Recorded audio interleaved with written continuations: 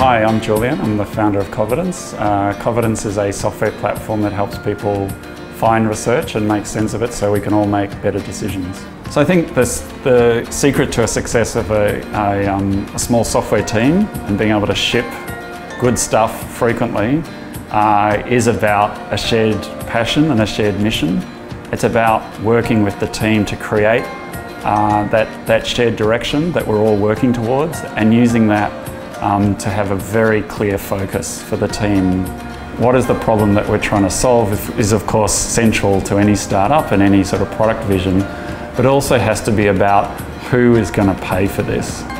As a founder, I think you often come with a very big problem in your head and you want to solve the world, and that's often the drive or the mission that you're on. But I think what you have to think about is what's the quickest way that I can create a successful software company that is then going to solve that problem. And the way to do that is to get the smallest piece of value out into the market, the whole minimum viable product concept, get that out into the market and then start learning from your users. The fastest way to learn is to have something in the hands of users. So the sooner you can get there, the sooner you can be on that path towards success.